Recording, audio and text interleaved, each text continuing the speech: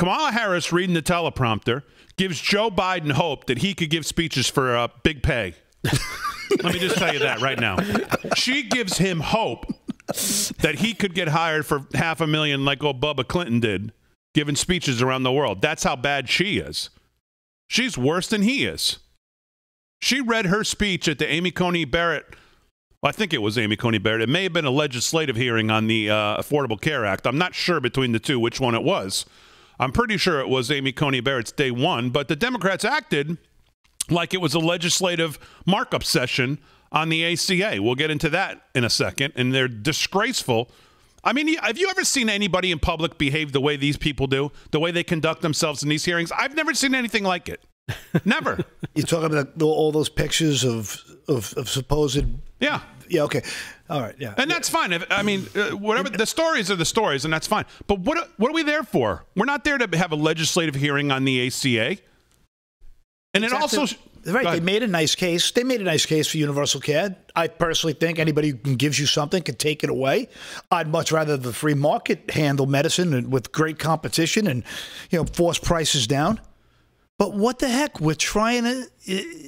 This is a Supreme Court hearing. What are they doing? Yeah, they're making political speeches about the ACA. They're making legislative speeches about the ACA. And it just shows you how poorly the Republicans have handled this whole ACA thing, because it was really a winning issue to say, I mean, to listen to them fight for this, it's like, oh, yeah, geez, we wouldn't be able to kill people anymore and kill babies anymore. And we have all these high deductibles and we can't choose our, oh, God, we don't want to lose that. The Republicans can't make the argument against it, and they haven't been for 10 years. They told us they're going to get rid of it and all this, and they haven't. Yeah, they got rid of the individual mandate. Okay, fine, and they say, well, that's the main thing. But you listen to them today trying to use it as a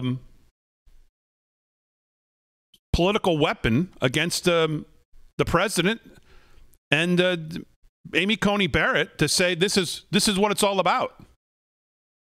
Meanwhile, you're making a case to someone who literally her job is to do just the opposite, which is to not legislate from the bench. That's what the people you put on the court do. She's not going to do that.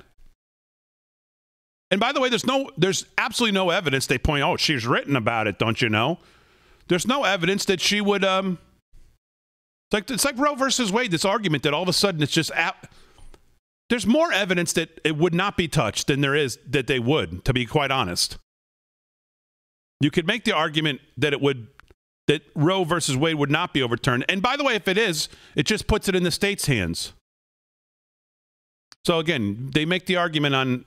Which way do you believe? Where do you believe it should be? I believe it should be in the state's hands myself. What do you think? Well, I mean, at the very worst, it should be in the state's hands. I just think states should have more... autonomy. I like decentralization of everything federal, but just asking you. But I'm not for killing kids, no matter whose decision it is. 100%. So that would be my starting position. 100%.